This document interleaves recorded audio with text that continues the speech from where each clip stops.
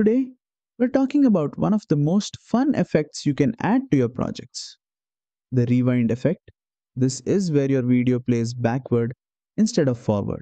Once your project is open, hit your timeline and tap on the clip you want to reverse. When you do that, a set of editing options will appear along the bottom. Scroll until you find the reverse button. Go ahead and tap it. VN will now process the clip. If it's a short clip, this will only take a couple of seconds. For longer, high resolution videos, expect to wait a bit longer. When the processing finishes, your video will now play from the last frame all the way to the first frame. Just like a rewind button on an old tape player, you can stop here if you like the effect or make it more interesting by adding slow motion. And that's it.